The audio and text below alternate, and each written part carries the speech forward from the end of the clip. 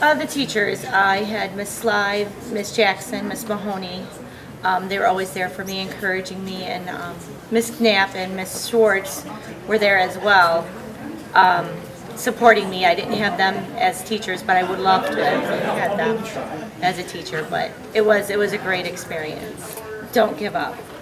Keep doing it, no matter how hard it gets. Don't give up.